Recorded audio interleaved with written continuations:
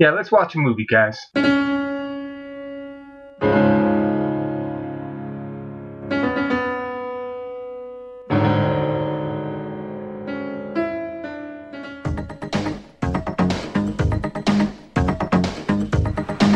New York is a mess. Bad guys are giving the city a bad time. But just when it looked like no one could stop them, look who's back. Yeehaw! Awesome! Woo! Ninja Cowboy! Shredder! Time to find out exactly what this ooze can do. Go! Go, Ninja! Go, Ninja! Go! Teenage Mutant Ninja Turtles 2. The Secrets of the Ooze. Yeah, for those who have never watched this is, I mean, the premise is pretty much there. Turtles who are teenagers and also ninjas that are... Well, we can always branch off a different movie, or we only do our first movie of the night as a branch off from the first movie of the previous night. Well, again, the thing is, I mean, there's continuity here. That's going to be the whole glue that keeps this going, not just random, like, I don't know what we're going to watch next week, something. Like, no, it's like, it's no such thing. Like, it has to be someone from the previous films. I'm not on fire. I've got a pizza waiting for me on the oven. So we could try Jesus Christ, how long has that been in the oven? Well, it's now on top of the oven. Okay. The oven is off and it is out. Now, so who wants to talk about this film? Give the synopsis of this film here, because I gave the intro. Someone needs to give... That was the intro? That's the intro right there. That was the longest intro in the history of intros. Well, It was. We had the theme music. It was up. It was... Dan and I didn't even get to introduce ourselves. Okay, fine. Okay. I'm Thompson. This is the pause where I let you guys introduce yourselves. Oh, I thought you were going to keep going. I'm Josh, or better known as Reginald. And I am Dan, better known as Nigel. Yep. I'm the one that's told to be on mute the whole time. Welcome to the Firepit. This is what we're calling it. 10 years ago, 12 years ago.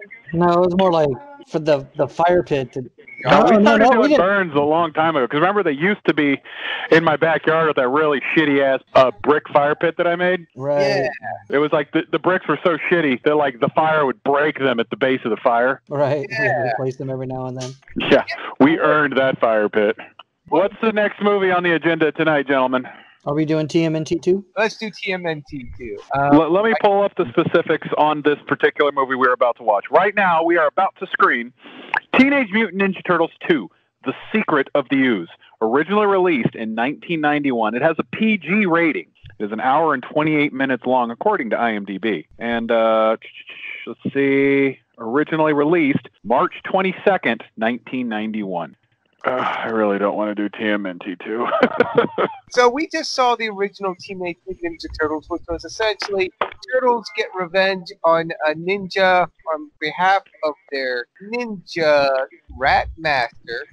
And, oh, shoot, I forgot this film was made when Jim Henson died. Well, no. The first movie, he died like 3 months after the release of it. They streamlined this next movie coming out, and it was like released in, 91, 92? No kid. Oh, yeah. That was back when they could do turnaround like within 18 months. I mean, shit. Look at Home Alone. Home Alone 1 came out, and I think it was the next winter Home Alone 2 was already out. Yeah, well, it helps that in this one they used a lot of some of the same sets and on the same costumes and all that stuff. So yeah. So yeah, the last one, original Turtles, Stan Rockwell.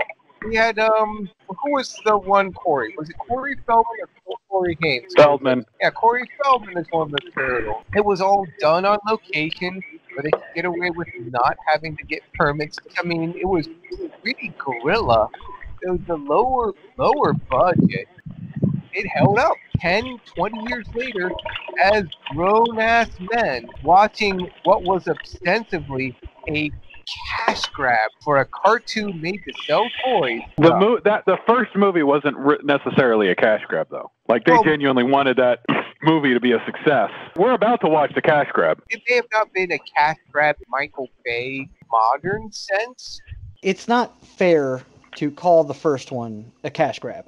I don't think it is, because there wasn't a lot of merchandising behind it other than the cartoon toys. And there's, well, I'm just saying, it definitely was, it's fair to call it capitalizing on the franchise and taking advantage of the franchise while it's hot, which is another thing that Hollywood tends to not do anymore. I mean, Hollywood tends to make movies now on hot properties 10 years or 5 or 6 years after they're not hot properties anymore. Like, how long before you stopped playing Angry Birds to when the movie came out? Nobody was playing Angry Birds when the movie came out. They had moved on to the new mobile hotness. Yeah. And that happens with a lot of movies outside of the Disney, Marvel, Star Wars, monster machine. Like, Hollywood now tends to make these movies on pop culture and marketable franchises, usually years after they've stopped becoming marketable. Oh God, the Emoji Movie. The Emoji Movie is another good example, which is a cash grab. But going in the horror concept, the Slender Man movie is so past the meme of Slender Man. Like, nobody was paying attention to this anymore. But this was made, this movie was too. But 1990 Turtles was made at the height of the franchise's popularity. Like, they got that movie out quick, relatively speaking. I think it was just over 2 years after the cartoon premiered. The cartoon premiered in December of '87. This movie the first movie premiered in March of '90. So just a hair over 2 years. And when this movie came out, and I can attest to it because I think 1990 it was 2nd or 3rd grade when this movie came out. This was still at the height of what they called Turtle Mania. Like, I still remember the arcade game was in arcades at the time. Video games on Nintendo were incredibly popular. The toys, obviously, you couldn't keep them on the shelves. Oh God, yeah, I had so many. I still have so many. Yeah. I'm looking at the original Teenage Mutant Ninja Turtle van. Yeah. In my basement right now. You still have that thing? Yeah, I still got the blimp somewhere at Mom's house. Gee, Christmas. I wanted the blimp so bad. I had the pizza thrower one. Yeah, the blimp won't stay inflated anymore. One of the wings on it is bent or broken. It's not viable anymore as a toy. Oh my God! But I mean, I played with my toys when I was a kid. I played with them. None of them are collector's items now because I played the shit out of them. Oh yeah. My daughter's never going to find a treasure trove of Dad's old GI Joes in the garage someday, and then just be able to retire on it. It's never going to happen. They're all broken and gone. I have forgot you eating Legos because that's what it sounds like right now. Oh, sorry. I was walking past my son's. Here, I'm going to post a picture to Discord. I was walking past my son's you trying to toy box, and I was like, I saw something. I'm like, oh fuck, I got to get a picture of this. I just saw it right on the top. We gave Dan so much crap. I know. All the Legos, toys. Yeah, that's call it payback. What helped too with the Ninja Turtles over, say, other films made off of cartoon properties like He-Man at the time, it had a serious origin. The original Teenage Mutant Ninja Turtle comic book was just that grim and gritty kind of indie satire. Oh yeah. Off of like Daredevil. Well, that was like the original thing, but they definitely did keep to that as Turtles evolved. Mm-hmm. Did you guys see that picture I posted on Discord? I did not. I'm not. My laptop is doing its best with this equipment. It's I just want to make a minor tangent real quick here, Tom. I remember you were sitting right next to me when we were discussing me purchasing my last laptop. If that tells you how long ago it was, and I remember I told you I'm considering buying a Mac. And oh my God, I've never heard you talk more about why I shouldn't do something than on that particular conversation. You were texting me later that evening, like, here's a resource to a good laptop you need to buy. I bought that. I ended up buying that Mac, and I still use it to this day. It's over 7 years old, and it works great. My son had a video conference on it today, and it does not lag, and it does not do that kind of shit like you're complaining yours does. You bought your laptop, and it's newer than my Mac. Just saying. Tangent over. So really, this film was just, the original Turtles was just a great, I agree. we were all talking about the fond memories of the first one, which we just saw, and like we came out of like, oh wow, this is way better than I remember it. Well, just yeah, because I remember. I don't remember exactly. Like I said, I highly recommend going through and watching that episode of The Toys That Made Us. But it talks about specifically what, like, they went in and they started making that movie, and it came out a lot darker than the executives wanted it to be. And like they basically got no help from the execs, and they finished it. I want to say, and I could be wrong on this, that the two creators had to help fund the movie to get it to finish to get made, because that's the movie they wanted to see. And then after it was released, it got a lot of shit. Like I said, they didn't want to make toys after it. All this other shit. Yeah, afterwards, like all the parents groups just. Oh yeah. Yeah, they came out in arms because you know, it was too violent. Even though honestly, I guess it's pretty tame by today's standards. But is it though? I don't know. I mean, compare it to a PG-13 movie that's common today. Well, I'm just going to compare it to the current Bay Turtles. Like, you have them being actively kicked off of mountains into Humvees and explosions galore. Like, I've never seen it in the new Bay. Yeah, also the Bay movies. The Bay movies looks like some of the foot soldiers they fight, they straight up kill them. Yeah. Like, whereas in this one, it's never shown them killing any of them. Well, but remember, it's a typical thing in TV and cinema that somebody in a mask can, air quotes, die. That's why in like specifically Star Wars cartoons and even the movies, stormtroopers can die because they're masked. They're anonymous, basically. Whereas like unhelmeted officers, they never straight die, you know? They're always taken prisoner or they're thrown in the brig or whatever. It's the same principle with the foot soldiers, you know? That's why Dan said earlier they made them robots in the first cartoon. And even that wasn't good enough, because as soon as they started slashing them up in the pilot episode, the parents came out and said, it's too violent. This is also the same generation of parents that thought Columbine is a result of Mortal Kombat. Yeah. Yeah, I thought Doom got the rap for that one. Doom was a big one. Like, I mean, all the shooters, they called them murder simulators, and it might have been, because that was. I know Mortal Kombat came out in like what, 94, 95. Doom was like 96, 97. Yeah, I still remember Doom got a lot of the flack because they found it on both of the guys' computers when they went to investigate their house. And I remember thinking to myself, man, I'd played Doom probably more than those two, and I didn't shoot up my school. We all saw Teenage Mutant Ninja Turtles as kids, and now we're all ninjas running around. Like, I mean, clearly. Although I won't deny my brother got hit upside the head multiple times with the bow staff growing up, but that wasn't solely because of Teenage Mutant Ninja Turtles. It definitely didn't help. So we're going from 90s New York City to what is a great year to be alive. We were just on the cusp of Power Rangers fever, just taking America by storm. We had something else going on around that time, I'm sure. Yeah. Also, the fact that the original Turtles movie only has a 40% on Rotten Tomatoes, again, shows me that people on Rotten Tomatoes don't have a clue. They got yeah, it's got a 51 Metacritic score. Yeah. A 6.8 out of 10 for the IMDb user score. It's like, this is why we can't have nice things. I don't even want to look at what the Bay Turtles has. You know it's better because... hold on, I can tell you. PG-13, 31, 5.8. It didn't do as good.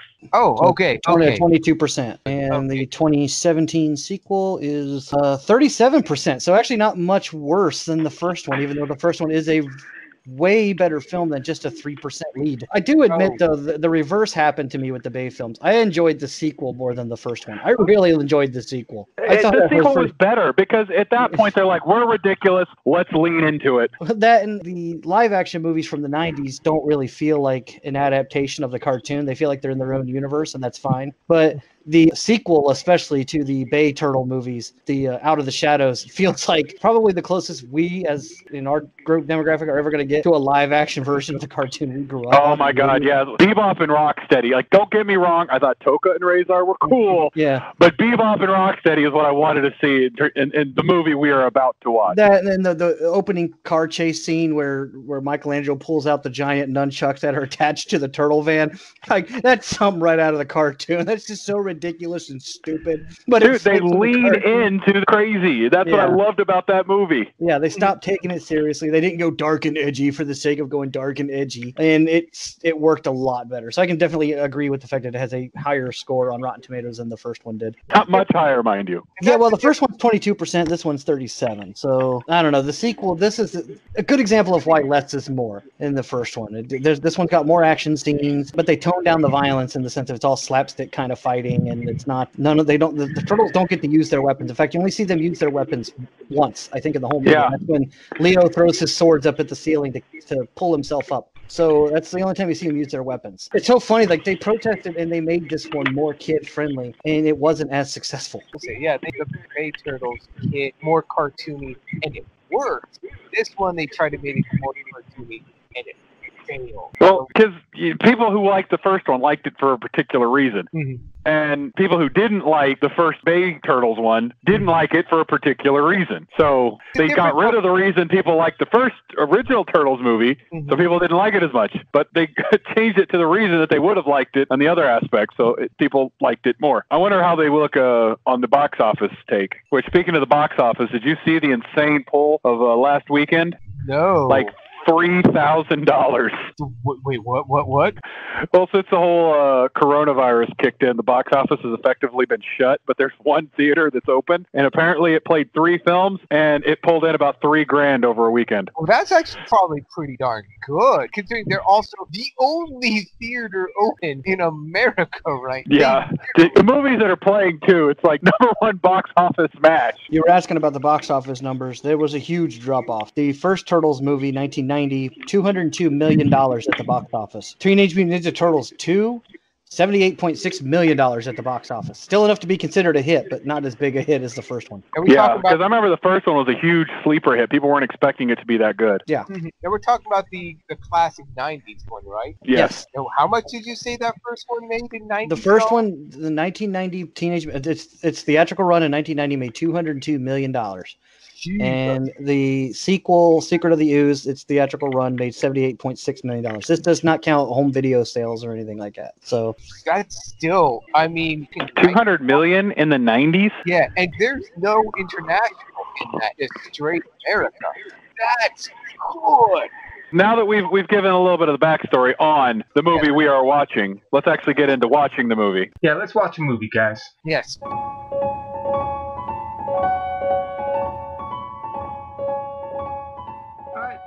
Welcome to the tentatively first episode of Firepit. This is probably going to be more of a episode 0 sort of situation. We're still testing the waters, feeling the lay of the land. The beginning podcast sort of stuff. This episode brought to you by, no one. Don't have any sponsors yet. First episode sort of thing. Maybe one day in the future we'll get something. We'll see how it goes. However, this episode... I would like to give a special shout out to Zapdig Brewing. They don't sponsor us, but again, figured I'd give them a shout out. Their beer helped get us through this episode. Really would have been a much longer movie without some of their other stouts. Fantastic brewery here in Columbus. Again, we're still feeling things out, trying to determine, the kind of podcast we want this to be. And just the whole philosophy is just 3 guys sitting around talking about movies. A theme that whoever was in the last movie we just saw, has to be in the next one. It could be good, could be bad, could be meh, but we'll find out together. And this is casual sort of thing. Speaking of bad, let's get back to it. Thank you for joining, and good luck. Well, that was a film. Well, guys, that was fun. This the film I loved as a kid. Past me was dumb. Holy crud. Yeah, it was definitely a movie. It had a beginning, it had a middle, it had an end. What the first one is an example on how to adapt an IP, and the second one is how to ruin a good adaptation. Also, the first one is an example on how to make a children's franchise ageless. And the second one is an example on how to make a children's franchise exactly for children. Yeah. How to ruin that franchise. I wouldn't say the second one is the movie ruining. No, the third one's the franchise killer. That one's absolute garbage. Yeah. This was, like I said, this was definitely a product of its time. Yeah. Man. I mean, you had Vanilla Ice, you had just cornball dialogue. We said before, the first one was inspired by the comic books. This was definitely more inspired by the cartoon, and it shows. It was just lacking the Turtlemobile and the pizza shooter and the cheapskates. It was all the cheesiness of the cartoon and none of the over-the-top fun. Well, which is why the second Bay Turtle movie is actually better because it leans into the fun. Mm-hmm. Well, not just that. They had the Technodrome and they had Dimension X in it, too. Yeah, they also and for the extent of the story, it made sense. It was ridiculous, but it was in line with the story. If they would have thrown in Krang and Dimension X and the Turtles too, then it would have been ridiculous. It wouldn't have made sense for the context of the story. Mm-hmm, mm-hmm, mm-hmm. Might have been what really killed it. Whereas the first one, like, kept it grounded. This one, like, its reach could not. It did not have the reach to grasp. It could not get to that high shelf that the Bay Turtles. Weird to say out loud.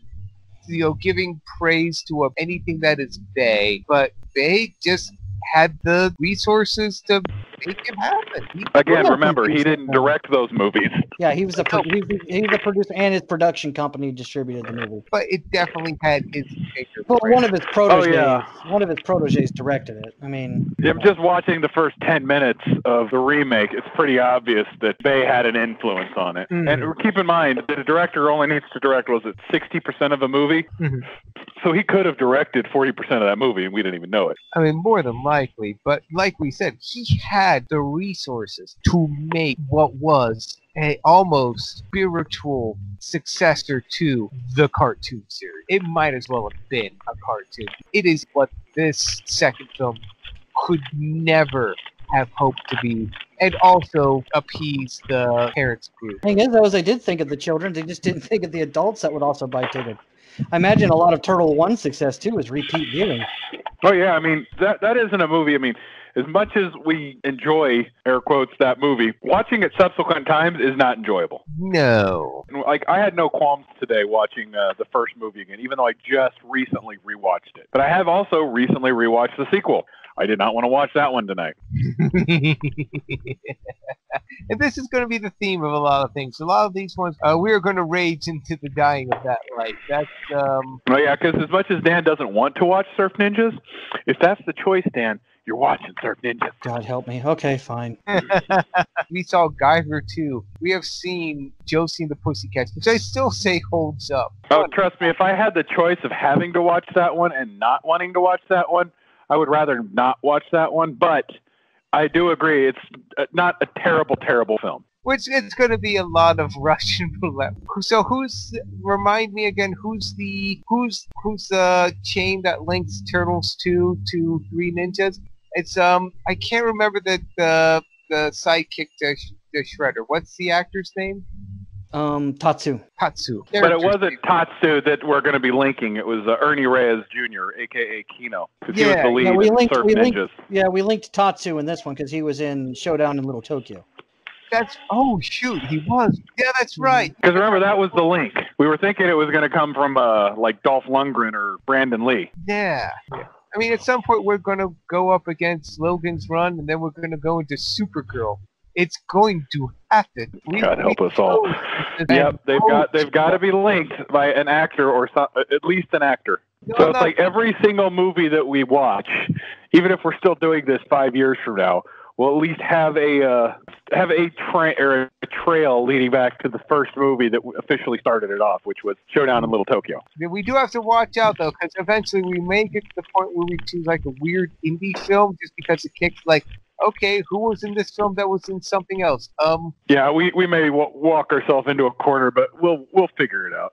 We always do. I mean, if we have to, we could step back. So we'll give ourselves that option. We'll step back and branch off a different way.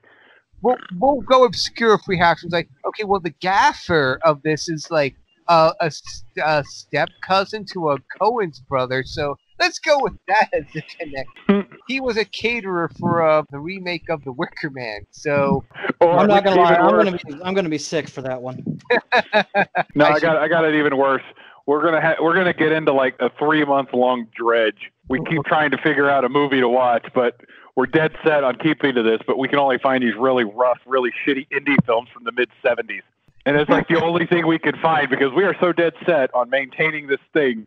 We're not going to give up on it. So that's all that we're on. It's like a series of B movies. And we have to go through like 10 movies before we can get to a movie with a halfway famous actor that'll get us out of the dredge. Well, and we'll call that the dredge period. The dredge period. God, do you guys remember the dredge period of 2023? Oh, God, it went on for like 3 months. It was pain. I mean, I look at it this way, Josh. Out there somewhere is a podcast of a group of people who every Thanksgiving watch Paul Blart Mall Cop 2 and have committed to doing that until the end of days. So we could be those guys. I watched Paul Blart once. I'm done with it forever. Yeah. I still that movie still has holds a special place of hate in my heart for what it did to me and my box office picks. You and me both. What, 5 months or 5 weeks? Something. We're like, okay, this may be the week. It's actually off the top 10. And it comes back. It came back into the top 5. No, that's what irked me most. It's like, it came back. Like, was there nothing in theaters? Really? Paul Blart, Mall Cop. Also, just as another rule, if Paul Blart, Mall Cop becomes like our next link in the chain, I'm out. I'm done. I will retire. No, me and Dan will drag you in, watch it. You're kicking and screaming. God damn it. But no, this was a fun experience, I'm not going to lie. We saw one good childhood film. Well, one film that was from our childhood that held up. I definitely would say this is a quote-unquote childhood film. And one that should have remained in our childhood. But here we are, taking it out from the toy box, dusting it off. Mm-hmm. Decals ripped to shreds, and none of the action figures that came with it looked anything like their characters. Nope. Well, again, gentlemen, I'll see you next Friday at the Fire Pit for, I want to keep calling it Surf Ninjas. It is Surf Ninjas. I'm not going to force us to watch that. I just keep bringing it up because Dan made such a stink about it earlier. Dude, let's do Surf Ninjas. I don't give a shit, okay? It's fine. Yeah, we're doing Surf Ninjas. So we said all right, fine. We are watching Surf Ninjas. Surf Ninjas next Friday. I've been Tom. Y'all want to see your sign-offs? I thought we discussed online today that I'm not allowed to do my sign-off. Yeah, you're not allowed to. But until next week. I'll come up with one later. Yeah, until next week. Later, guys. Peace. All right, later.